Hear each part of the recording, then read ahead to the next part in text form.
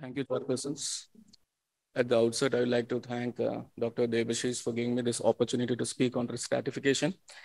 And a very warm greetings to my seniors, my teachers, and my colleagues. I would have to be honest because when I was given this topic, I was a little bit taken aback because although we at Sri Chitra, in our OT list, we put the RACS criteria. I've never really looked into or honestly read about what exactly is this risk stratification. So with that, let me start the topic. Now, let us assume a situation where a patient with toothache and a patient with a probable MI visits a hospital and they are given almost an equal level of care. Now, if these two patients are asked to sort of rate the care, I'm sure that the patient with toothache would really give a good score to the hospital, maybe 10 out of 10. But the patient with the potential MI may not give the same score. So what is risk stratification? So risk stratification is a process where you sort of subgroup the patients into different categories so that based on their potential risk, they may get the ideal treatment so that the outcomes are the best. So why are we discussing risk stratification? So we are discussing risk stratification because when I looked into the evolution of cardiac surgery, so if you look at the evolution of cardiac surgery, I believe we have gone or we are going through three phases. The first phase was the phase of innovation. You know, if you remember yesterday's oration talk by Dr. Shakil Qureshi, he had mentioned a timeline of events for cardiac surgery. And in that timeline, the timeline stopped in 1980s, where he mentioned that Norwood was the last major event as far as cardiac surgery is concerned, pediatric cardiac surgery is concerned. And that's sort of true. And I believe after Norwood, maybe the next major new procedure probably was the last session, which was discussed in the last session, which was the root translocation procedures. So the reality is that we are, as far as pediatric cardiac surgery is concerned, we are in an existential crisis with respect to any innovation. And therefore, after the next phase is the phase of consolidation and improvement, where I believe most of my senior surgeons here, they sort of mastered these techniques, which was there in the previous phase. And we are continuing to learn and master those events. And if you look in terms of innovation, I mean, in this phase, nothing new in real terms, although there were innovative techniques and all, but most of them are actually old wine in new bottle. So what is the final phase? The final phase is the phase of evaluation and assessment. So that is the phase right now that we are in, where we are sort of evaluating and assessing ourselves as an individual cardiac surgeon or assessing our own units as an area which gives quality care. So why are we in this phase? The reason why we are in this phase is because at some point of time, mortality became a major factor because more and more surgeons and more pediatric units started to be compared based on the mortality of the cases that they are doing. And how do we assess, how do we evaluate ourselves? For that, the most important thing is if there is only, it is possible only if there is a common database. So this started when the international nomenclature for congenital heart surgery, the database started, which was officially adopted in 1999. So the phase of evaluation and assessment officially sort of started since 2000. So we are in that phase where we are evaluating and assessing ourselves. So what are we assessing? We are assessing the outcomes. And as this slide shows, the outcomes are dependent on a myriad of factors, multiple factors. It could be clinical factors. It could be non-clinical factors. Then there are the patient factors, then the treatment effectiveness, and then there are random events, which probably is absolutely not in our control. But these factors all come together and will decide what is the final outcome. So why do we need risk stratification? We need risk stratification because one, we need to assess ourselves. So it's a self-assessment tool. Two, the individual patient operative outcomes would be clear. Three, overall institute or center performance is evaluated. And fourth, which is very important, it avoids a bias. So you cannot say that my center is better than your center until we do a proper risk stratification.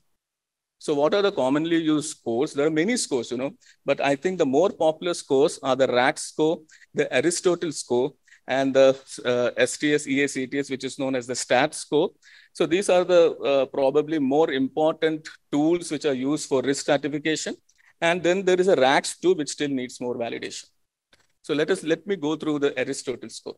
Now, this Aristotle score, this was introduced in 2004 by Francis Lecco, and they actually, a group of people came together to come up with this score. And they wanted to evaluate the performance of either a unit or a person. So they came up with a very novel concept, which is known as the equation of quality care. And what is this equation? So the equation is your complexity of a case into the outcome would determine what is the performance. Now, what we need to understand is that the complexity is a constant variable. So whether I do an arterial switch in Calcutta or whether I do an arterial switch in Mumbai, the complexity of the arterial switch is going to remain the same, but the outcome is variable. So the outcome in one unit may not be the same as the outcome in another unit due to multiple factors, and therefore the overall performance is going to be varied. So this is what, this was the concept on which the Aristotle score was evaluated. So what they did is they actually sort of involved 23 countries and multiple surgeons, and they looked into 3 factors. So when you are doing a procedure, what is the potential for mortality? What is the potential for morbidity? And what is the technical difficulty of that particular procedure? And they sort of gave scores for that. So if your mortality for the procedure is less than 1%, that will get a score of 1. If the mortality is more than 20%, that will get a score of 5. And the same way, what is the difficulty? If it is elementary, it has got a score of 1. If it is a major difficulty, it has got a score of 5. And based on these, they gave overall complexity scores. And based on that, the Aristotle has got 2 scores. So one is called the Aristotle Basic Complexity Score. And second thing is the Aristotle Comprehensive Complexity Score. Now, based on the Aristotle Basic Score, here it just evaluates the procedure, the complexity of the procedure. And based on that, they have a point system where they point from 1.5 to up to 15, which are divided into 4 levels. So if you look at the screen, the ASD has got a score of somewhere around 2. A VSD has got a score of somewhere around 6. A Fallow has got a score of somewhere around 7.5. Arterial switch has got around 10. And Norwood, based on the basis score, has a maximum score of 15. And therefore, they divided these into 4 levels of difficulty from level 1 to level 4, where the level 4 would be a Norwood. And since this is purely based on the procedure complexity, so the comprehensive score is much more better, where they also included certain patient factors into it. And when the patient factors were included, the score and then you evaluate, the total point increases by another 10, and the number of levels increases by another 6. To give you a better picture, now in this screen, you'll see in the upper part, there are 10 arterial switches, which have been scored based on the Aristotle Basic Comprehensive Score. And if you look at, they are pretty even. There are around 10 to 11 in range.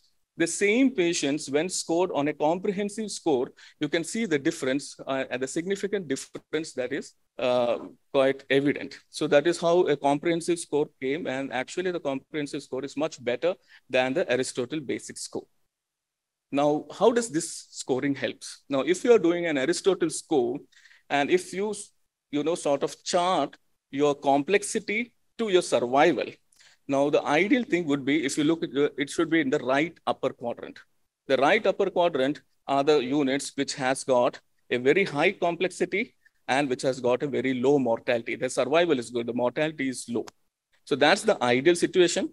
And the worst situation is in the lower quadrant, if you see in the left lower quadrant, where the complexity is less, at the same time, the mortality is high, which is sort of not ideal. A situation for any unit. I believe most units in our country would be in this range, where we have high complexity of cases, and our mortality is slightly high when compared to Western centers, and that's why I gave an upward arrow. But most of the units are sort of moving to the ideal quadrant, and most of the new units would be in this phase, where they have low complexity, but their survival is high. Now, the RAC score, I think RAC score is probably much more popular. Even we in our institute introduced RAC score since 2011. And so what is RAC score? It is risk adjustment for congenital heart surgery. And this was introduced in 2002. Again, this RAC score is based on the procedure. So the procedure is the primary surrogate for the risk. And we divide them into 6 categories. So RACS1 has got the least risk, whereas RACS6 has got the highest risk procedures. And RACS1 to 3 can be considered as the lower risk group, and RACS4 to 6 are to be considered as the very high risk group. And in-hospital mortality is the primary outcome when we look at the RAC score. But when this RAC score was introduced, at that time, the authors themselves said that this does not predict the risk of mortality. However, multiple studies subsequently have shown that the RAC score clearly can predict the risk of mortality. Also, the RAC score sort of can predict the length of stay in hospital. So how does the RAC score is better than the Aristotle score? The RAC score is better than the Aristotle score because apart from the procedure-based complexity, they also have included one important criteria, which is the age of the patient. So if you look at age of the patient, the coarctation repair in an infant or a child more than 30 days is just RACS1, but the same coarctation repair in a neonate becomes RACS2. Or if you take a TAPVC repair in a child more than 30 days is only RACS2, but the same TAPVC repair in a neonate becomes RACS4. So that's how the RAC score is probably, I believe, slightly better than an Aristotle score, but I mean, any unit can decide which risk stratification they need to adopt. And the RACS5 actually has only 2 procedures in this thing, which is one is the truncus with an interruption, and and neonatal Epstein, where you're doing a tricuspid valve repair. RACS6 is Norwood and a DKS procedure. Although there are many other procedures which needs to be included into the RACs, which still have not been included, but then these are the, most of the procedures are actually there in the RAC6. So if you look at the RAC score and if you stratify yourself, you will find either yourself in the top category where you may be able to sort of give equal result across the RACs between RACs2 to 4. RACs5 and 6 are obviously very high risk, and therefore there will be some increase in mortality. Or you may find yourself in the middle area where you have sort of low mortality for the low RACs, but as you go from RACs2 to higher RACs, you will find yourself into having a slightly higher mortality. Now, then a lot of people did look into whether these scores are they comparable, you know. So Reddy et al., they came up with this wonderful article where they sort of compared the RACs to Aristotle. And then they concluded that the predictive value of RACs is higher than Aristotle, but it is higher than the basic Aristotle score. If you use comprehensive, probably you will get almost equal result. Now, both the RAC score and the Aristotle score are basically consensus-based score, which probably looks only at the complexity of the procedure. So we needed a score which actually looks at the actual mortality data. So what is the actual mortality for a procedure? And based on that, what would be the score? So this score, which is known as the STAT score, was introduced in 2009. And this, they actually evaluated, they took data from both the STS and from the EACTS database, and they evaluated more than 70,000 procedures. And based on that, they came up with what they call is a STAT score. So the STAT score is definitely far more objective because they have looked at the real-time mortality data. And this has 5 categories starting from 1 to 5. And the model actually is based on the actual mortality. Now, another interesting thing, if you take the STAT score, is that they have given a very interesting difficulty ranking for each procedure. They have evaluated 148 procedures where they have given rank 1, which is the least complex for pericardial effusion drainage. And they have given rank 148, which is the most complex, the highest rank in, they have put it in the reverse way for a double switch operation, which according to them has the highest risk in terms of mortality. Now, factors that can influence the outcomes, you know. So these scores, although they have primarily included the procedure, there are many other factors. Yesterday, if you remember, Dr. Suresh Rao sir spoke about the low birth weight babies. So most of these scores, they have not looked into the effect of low birth weight. So the low birth weight, the prematurity, What about many of these pediatric children may be having genetic or chromosomal issues, and they can also have non-cardiac congenital anomalies. These things can affect the overall outcomes of this patient. And yesterday, when I was listening to Dr. KK's talk, he was again talking about the surgical outcomes. And if you look at it on the upper part, in one small corner, he has mentioned complexity. But there are so many other factors that has been included as which will affect the surgical outcome. And in the lower part, he has included, like the system in the country, policies, the nursing, the respiratory care. These are very important things as far as country as like India is concerned, which can affect the overall outcomes. So whether, this RAC score, the STAT score, the Aristotle score, these scores are all good. Whether they're ideal for our country, I leave it to audience to decide. But I believe to an extent they are reproducible in any country. And therefore, probably, I think even a lot of research is still going on and evaluating these scores, and they are sort of improving it by looking into other factors which can look into the outcome. So in this article, Jeffrey Jacobs has looked into the effect of chromosomal abnormalities, the syndromes, the non-cardiac, and how it affects and how it improves the overall validation of these scores. Another important thing when we are sort of evaluating ourselves is to understand the variation in case mix. Now, this article, very interesting article, which shows the variation in case mix across United States. And they have said that there is a significant variation in case mix across United States. If that is the situation there, I am sure the variation in case mix in the Indian subcontinent would be much, much more significant. So that also has to be considered when someone is looking into stratification, although this clearly says that if it is not standardized, then, and if you are looking at the observed mortality to expected mortality of a particular unit, which is not properly standardized, then it is sort of biased and does not give a clear description of a pediatric surgeon or the congenital cardiac surgery program. Now we are looking at early mortalities, but what about maybe a slightly delayed 30-day mortality? So the Japanese had looked into that, and they feel that the same RACS or an Aristotle can also sort of predict what would be the 90-day mortality of these patients. Now, another important factor is the technical performance scores. Now, the RACS, the STAT, the Aristotle, these are all evaluators of individual performance, but do they evaluate the technical competence of a surgeon? So that is what they are trying to look into.